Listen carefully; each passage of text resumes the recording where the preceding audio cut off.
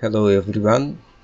Today a user from the Blender community asked if it's possible to have different cameras in different viewports, all the cameras active at the same time.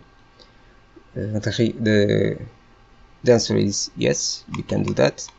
I'm going to show you how to do, and I've prepared a simple scene with 4 cameras.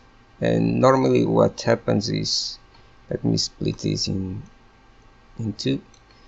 What happens is, when we have one camera active in one viewport and want another camera in a different viewport, if we try to do that, Control 0 numpad, it changes in all viewports. So how can we prevent that? Let me just split this in half again, so we can have the 4 cameras.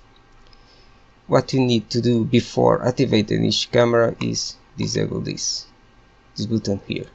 Okay, disable it here in all viewports.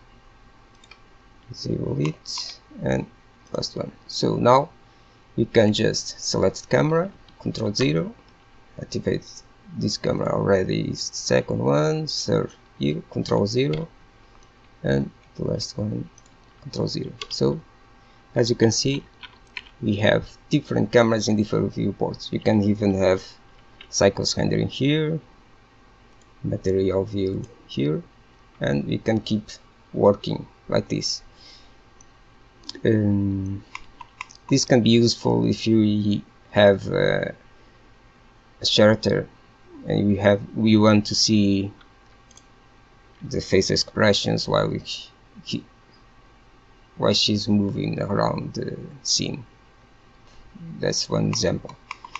The problem now is that we don't have much space to work here. We have too many space using the cameras, but we can split each view to a window and move that window to another monitor, or we could duplicate this window and move it to another place. But because we already have this prepared, what we can do is shift, and in this corner with the shift key pressed, we just move and drag. Shift, move, shift, oops, shift and drag, and shift and drag, and here we have all 4 cameras in different windows.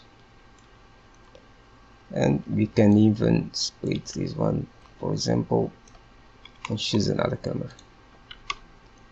Okay, we can keep working like this, and that's it. I hope I was able to explain this well, if possible, and that this can be useful to you. And that's it. Bye.